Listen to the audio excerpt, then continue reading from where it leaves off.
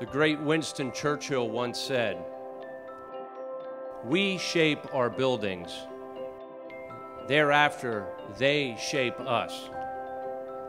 Today, we dedicate such a building that has been shaped by many through their planning and their commitment and their support, and a building that will shape the future of science education at Wilkes University, and in particular, the students who will study here.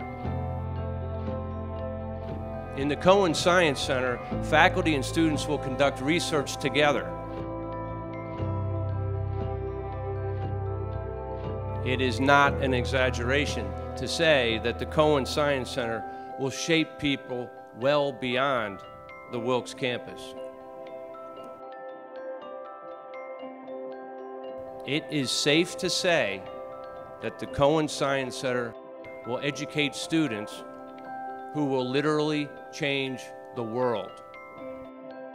I, for one, can't wait to see what you students will do.